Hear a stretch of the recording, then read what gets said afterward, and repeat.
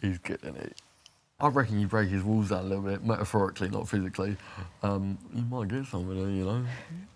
Obviously, like, I think Andrew is cute. Andrew is. I'll tell you what, when I came in here, I saw Dapper Laughs coming down the stairs, and I thought, no one's going to compare Dan. He's. I actually think he's on par with Dan, to be fair. And also, he's. I mean, alcohol might play a big part. He's really willing to, like... The mutual flirtation. Yeah, I think there's... you know what? I think there's a genuine affection between all four of us. I think there's a massive affection between all four of us. Yeah. I think we appreciate you all days of the week, all hours of the day.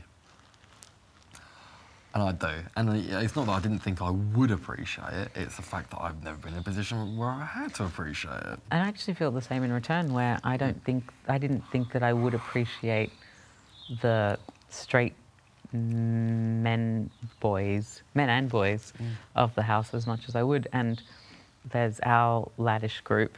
We've got it down to a T as well.